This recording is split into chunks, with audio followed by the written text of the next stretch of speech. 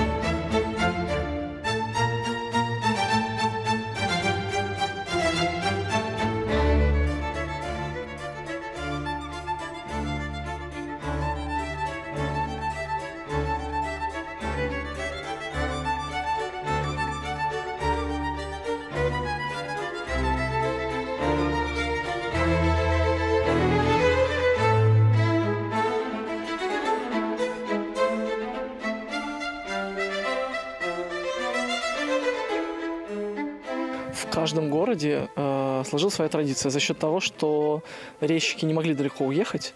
То есть не было такого, что резчик из там, Сибири сел на поезд и поехал выполнять заказ куда-нибудь там в Петербург. Нет, такого, конечно, не было. Они все работали довольно локально.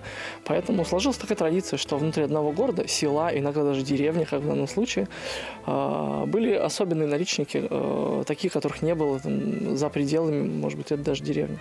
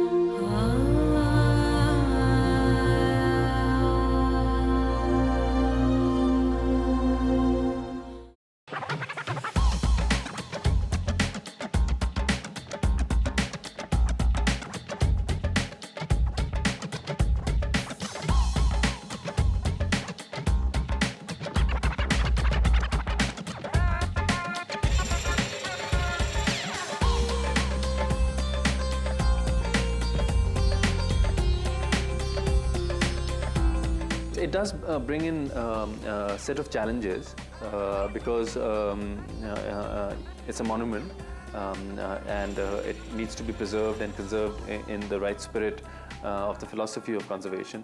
But then it is also a hotel and then there are banquets, weddings. But proper guidelines have been put in place for users so that they respect the building. The experience has been wonderful. It's a beautiful place, as you can see, and it's with great staff and great food, and it really brings the whole almost historical experience of the royalty alive, and we've totally enjoyed it.